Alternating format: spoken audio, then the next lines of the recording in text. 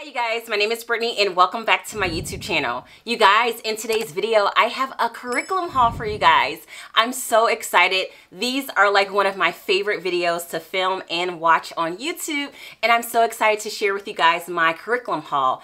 I shopped at Rainbow Resources and Amazon for my curriculum haul that I'm sharing for you guys right now. So let's go ahead and get on into this thing, you guys. So this upcoming homeschool year, the 2024-2025 homeschooling year, I will have a 7th grader, a 1st grader, and a pre-K 4/kindergartner this upcoming homeschooling year. So I'm so excited for all of my kiddos. And we're just going to go ahead and get started. I'm going to start off with the little box right here from Rainbow Resources.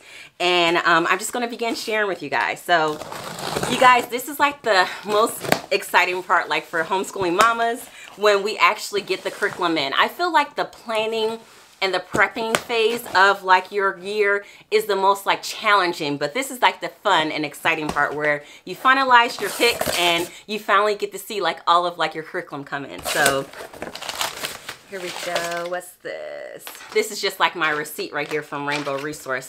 So the first thing that I have at the top is some handwriting books. I have this, my first Kickstart to Kindergarten handwriting book for my youngest daughter. So she is working in the green book, which is like the first Handwriting Without Tears book. So I just leveled her up for the next book for our next upcoming homeschool year. And then for my rising 1st grader, I got my printing book for her. So this is just like the 1st grade Handwriting Without Tears book. So yeah, I'm excited. I really enjoy Handwriting Without Tears, you guys. The next thing I have in here is a unit for my 7th grader. This is a Moving Beyond the Page unit. This one right here is the Roll of Thunder, Hear My Cry unit. And I was inspired by Morgan from The Life of Tillmans to try this unit out with my 7th grader, my rising 7th grader. You guys, you know when you hit that season, like right around this time, where you want to try like a new unit, you want to add something into your homeschool, you want to do something fun. Well, that time in our homeschooling year where I feel kind of like mundane with our regular curricula and things like that, I wanted to have a unit that we can do that's still centered around the time period that we're going to be studying our upcoming homeschool year. And that's why I chose to try out this Moving Beyond the Page unit, really for that added spark and addition in our homeschool. So I'm excited about this one right here, and I heard so many great things about this one. And another person who does a lot of Moving Beyond the Page units, if you want to check out more about them, is Ashley from Gather and Grounded. She shares a lot about Moving Beyond the Page. So I'm excited to like get my hands on my first unit and really see how I enjoy it. So Moving Beyond the Page. The next thing that I have in here is just some Explode the Code books. I got the Explode the Code 1/2 for my rising 1st grader. I already have book 2, so she's going to do like 1.5 and 2 her 1st grade year. And then for my youngest, I have the book 1, since she is actually working on the Get Ready for the Code books, like the A, B, and C books. So I just wanted to go ahead and grab the next Explode the Code book 1 for her. I also have this cute little Kumon stick and paste book for her. Oh my gosh, you guys, she loves doing this right now, my youngest daughter. Really just like to give her something to do. A lot of times when I'm working with her older siblings, I do like having these cute Kumon books. They're so affordable. They're only like $4.95. So I just grabbed an additional one, and I think this is going to be like our 3rd one we went through this year. So I really love these cute little books from Kumon. The next thing I have in here is the next level of Fix-It Grammar for my rising 7th grader. We're working on book 4, which is the book 4 we're working on. And right now, this right here is the book 5, Frog Prince. So this is actually the high school level for the Fix-It Grammar. And I'm not too sure if I'm going to hold on to this, or I'm just going to go ahead and let her complete off the Fix-It Grammar series in her middle school years. Since she is really enjoying it, I'm enjoying it, and grammar is just her jam, and she's doing so well with this. So I guess you really don't pay attention to levels sometimes when it comes to your kiddos. You just follow their lead, and especially with my oldest, I definitely do. So this is the 5th book, and then after this, we only have one more book, and she's completed the whole Fix It Grammar series. So I'm excited for her. So this is the Frog Prince series, and I think the last one is The Little Mermaid. So yeah. And the last thing that I have in this little Rainbow Resources box is spelling connections. You guys, I was so tempted to do all about spelling with my rising first grader, but I just wanted to use something that was a little bit more workbook based, and I wanted something a little bit more simple since I'm adding in another kiddo, and I know All About Spelling is a great program. I think I just wanted something a little bit more simplified. It was between Spelling Connections and 180 Days of Spelling I was looking into, and ultimately I just decided to try out something new for Spelling Connections because I loved how big the writing is for the kiddos. And I do like that it has a little bit of color for her. So if you guys want to flip through of anything, just let me know in the comment section down below and I can do a flip through video. But I'm really excited about Spelling Connections. So yeah, this does follow like the traditional phonics based approach where the words, they do phonetically rhyme, and they do have a little challenging section. And this looks really, really cute, you guys. Like, look at this page right here. So I'm excited for my first grader for trying out Spelling Connections. So that is everything in this little box right here. I have one huge big box from Rainbow Resources. I actually already opened it up because I'm using it right now with my sixth grader, and I actually went ahead and got the Nature's Workshop lab kit for our exploring creation with physics.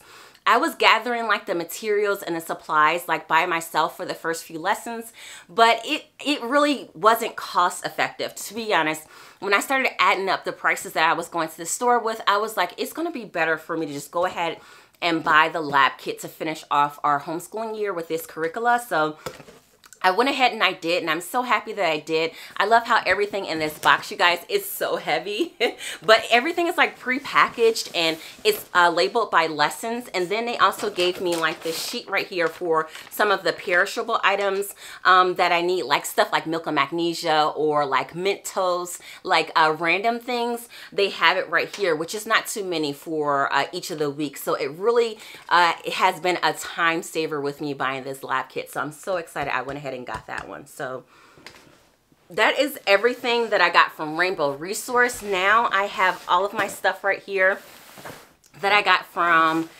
Amazon. So here's my box right here from Amazon. I'm going to go ahead and open it up and share with you guys what I got from here. So I went ahead and I replenished our School Nest notebooks for our upcoming school year. I really enjoy using these really because of keepsake purposes.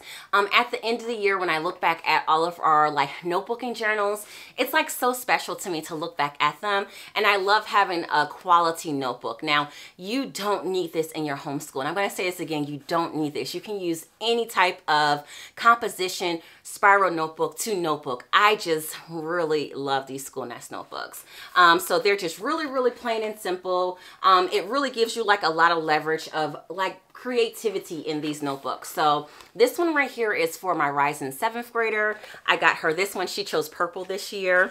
And I think I'm just going to use one this homeschooling year. And then we do have a history timeline notebook we're using right now. That's kind of like a continuation one. So that's like a one-time purchase. We're just using the same notebook. And I believe we're still going to use the same history notebook for next year. So I just grabbed another one for like English and other types of different things she may want to add into this notebook right here. So the next thing I got in here is a notebook for my rising first grader. Her favorite color is blue. So I went ahead and just got her the primary composition one that has the big lines and the space where she can like draw a picture, because we're really going to work on like writing phonetic sentences and copy work and things like that since she is headed into first grade. And I really think she's going to enjoy having her own notebook. So this is hers right here. And I also got my new planner for next year. I went ahead and got the same School Nest notebook planner, but again, I got the bigger one. I didn't get the minimalist planner, so it just has like more spaces for me to like write notes and things like that. This is going to be my 3rd year using a School Nest notebook, and I really enjoy using these notebooks, or these planners, I should say, and notebooks. They really, I don't know, they just bring me joy. So I mean, again, like I said, you don't need this notebook or this planner or notebooks and things like that. These are just things in my homeschool that makes me happy. So yeah, my new school nest planner, I'm so excited. I don't think I'm going to spiral bind this notebook this year. I think I'm just going to keep it exactly the way it is, because my first year I didn't spiral bind it and it, you know, worked perfectly fine. So yeah. Some other things that I got from Amazon was The Fallacy Detective. You guys, I've seen so many videos on this book and everyone has been raving about it. So I'm going to go ahead and like read over it over the summer before I introduce this to my oldest. We definitely will just add this in like maybe 2 to 3 times a week. If I really find this is a resource I want to use in our homeschool, really to work on like those reasoning and critical thinking skills in our homeschool for my oldest. So I'm excited about this one, but I'm definitely going to preview it to see if it's something I do want to add in my homeschool. Now, I went ahead and I got some Kumon books for my youngest daughter and also for my middle daughter right now because they love Kumon. And I definitely always like to have some type of like extra workbooks in our homeschool. You guys, you already know. So for my youngest, I got her this Kumon book, which is numbers 1 to 30. And again, it's really, really colorful. It has like mazes and different things and activities she can do as far as number recognition 1 to 30. So I'm excited to, you know, give her another workbook. And we're actually going to start this workbook pretty soon with her because she just loves workbooks, my youngest daughter. Now, the next workbook I got for my middle daughter is Easy Telling Time. We are actually about to start going over like telling time in her curricula, and I just wanted an extra resource to use for her as far as telling time, and this one was a really cute one and affordable.